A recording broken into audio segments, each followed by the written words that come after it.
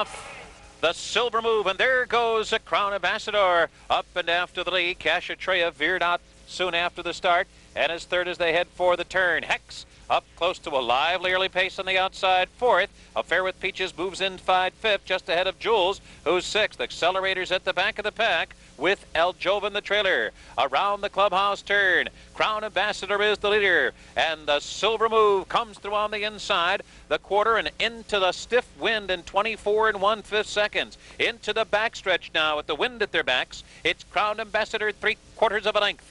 The Silver Move pressing on the inside, second a length. Hex on the outside, just off the pace, running third.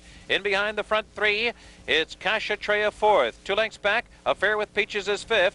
Jules is running sixth, unhurried at this point, but he's 9 or 10 lengths behind the front runner, Crown Ambassador. Farther back, Accelerator and El Joven. The half in 48 2. At the half-mile pole, Crown Ambassador still leads the way. Crown Ambassador striding out now by a length and a half. The Silver Move's running in second. Hex is third. Cashatrea still fourth. And Jules is kicking in. He's making a move with 3 furlongs to go. He's by Affair with Peaches. He rockets past Cashatrea and Hex. He is taking aim at the front runners as the field turns for home. Crown Ambassador is the leader. The Silver Move trying to get by him. Jules made a powerful move on the far turn. He draws within striking range of the leaders as they come down to this final furlong marker. Accelerator is fourth. It's the Silver Move who's emerged with the lead. Jules giving his best, trying to get by a very game. The Silver Move is holding on and turning back Jules and all the rest. The Silver Move has won the Remsen by 3 conclusive lengths over Jules. Trainer Linda Rice has a reputation of winning with a horse early in its career. She's one of the most successful trainers on our circuit, and I didn't even have to say woman trainer. I'm sure you could see that. Linda Rice, often called the queen of the 2-year-olds, and one of those 2-year-olds won the Remsen. Now, this reputation of being the queen of the 2-year-olds, we know how that happens. You keep coming up with them year in and year out. Explain that. Well, it is my forte, and it's what I've been known for, but that comes from a family background. My family's broken, trained, and sold, and been a family of pinhookers for a long time, and that's how I got into racing.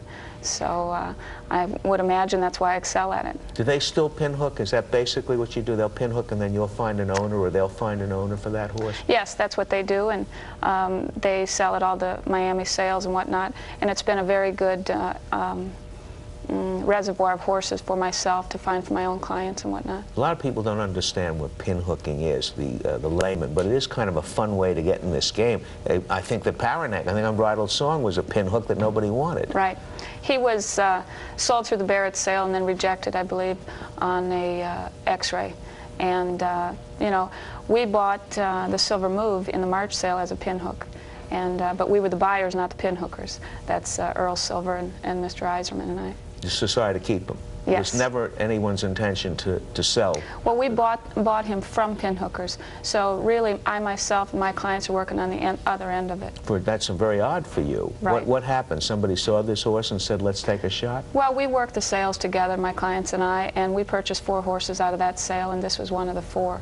And so we're working as buyers, not as sellers. Now, my family works as sellers. We always say when one of your horses appears, it's going to win, and then you can buy it. We kind of think of you as like the old-fashioned way, the way they do it in Europe. Run them, and then you can have them. Right.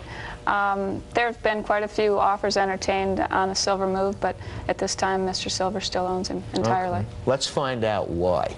Now remember, the Remsen produced Thunder Gulch. As you know, Thunder Gulch went on and did something pretty nice the first Saturday in May. So let's look at the Remsen, and then we'll talk about the horse. Here it is. And they're off.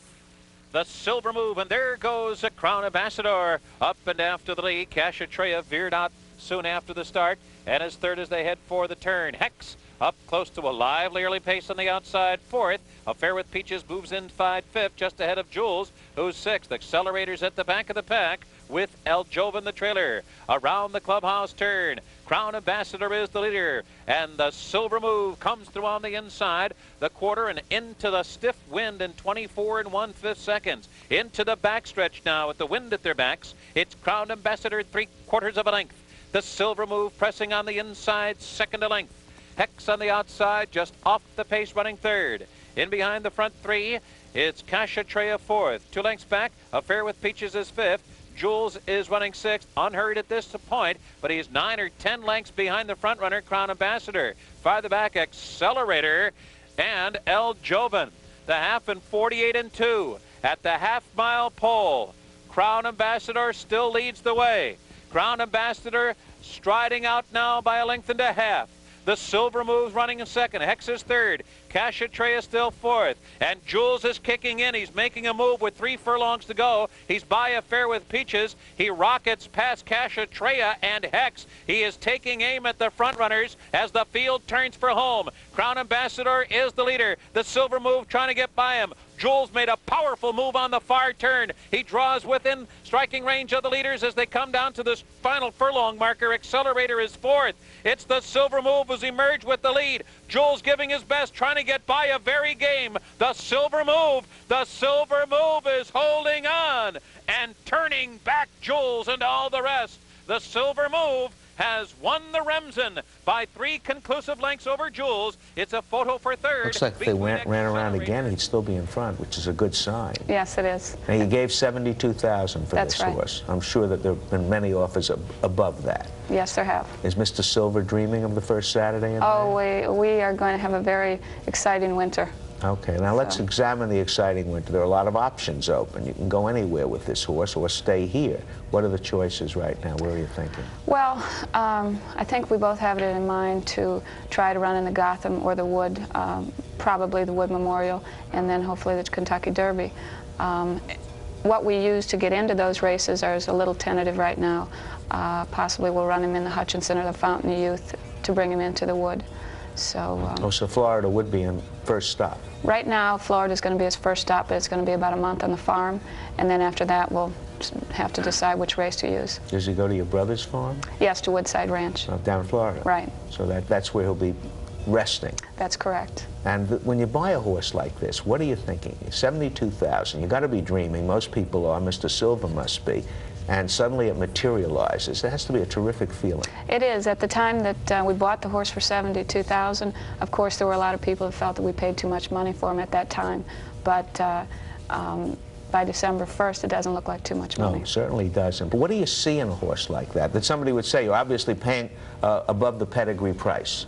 Well, what we've tried to do is to look for horses that are very good movers, which he is, and for horses that have shown some speed, and his pedigree shows stamina on both top and bottom. So we look for horses with speed that have pedigree to run a route of ground.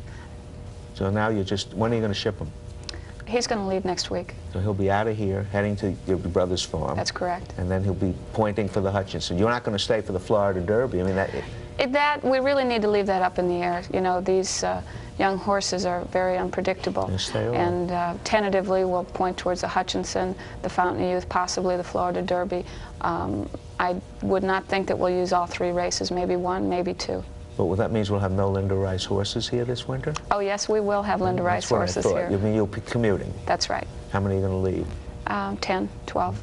Now, those 2-year-olds of yours, you do so well with them, and they're always rumored to be good, and they are good. This seems to be the height right now. This is about as good as it can get, isn't it? Yes, I believe it is. You know, we all have 2-year-olds that break maidens, but you always hope that by the end of your 2-year-old year you have a colt that has won the Remsen, which has so much prestige to that race as far as a 3-year-old picture and campaign, and to win it in the fashion that he did. But now you're kind of out of you're on your own now. Your family's still pinhooking, but you're out there buying horses to run.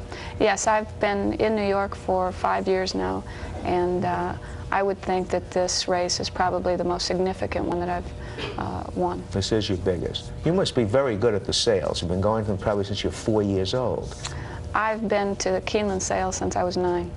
And walking around with your dad? And, of course. And what do they do to you then? Is always look for this, look for that, or did you pick it all up instinctively? Oh, you learn as you go, you know, and it's just a natural progression of things, and I don't think that you can go there for 20-some years and not learn something. I know a lot of people who've gone for 27, but obviously you have learned something because you're coming around on your own. You're one of our leading women trainers. We're delighted to have you here. And you know that in New York, we always root for horses that begin their careers here.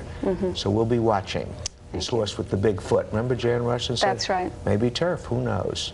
Anyway, have a good winter down there. We'll be seeing you here at Aqueduct as well.